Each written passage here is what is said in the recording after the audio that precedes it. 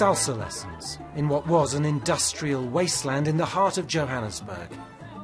Yes, this famously violent, rough and ready city is enjoying something of a makeover. It's absolutely safe and wonderful and great. Yeah, no, it's really cool. It's like a multicultural vibe, sort of people from all walks of life, and you're not sort of walking around needing to carry a gun in your pocket. Islands of affluence are springing up, luring South Africa's middle classes back into a city they abandoned in the 1990s. This place seems to be getting busier every week. It's like a little slice of London or New York in the heart of Johannesburg.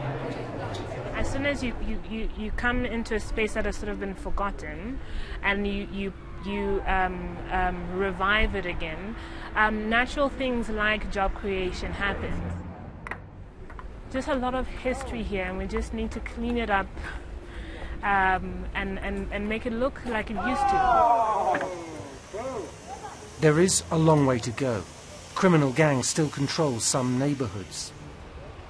But security has improved significantly. It's in places like this that you can really feel the fabric of the city changing in front of you.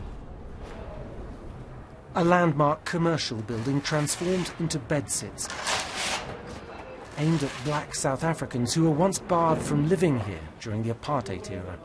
Yes, boss, yes, boss, yes, boss, yes, boss. Today, public and private money is pouring into new infrastructure, trying to make Johannesburg more accommodating, more family-friendly.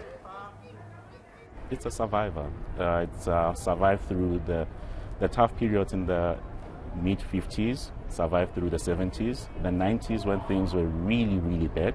Johannesburg continued to survive and thrive. So it's a place of hope. Actually, I'll sum it up as that Johannesburg is a place of hope. It's not the most safest of spaces, I have to say that. But if you really, really try hard, there is potential in Johannesburg to become something better.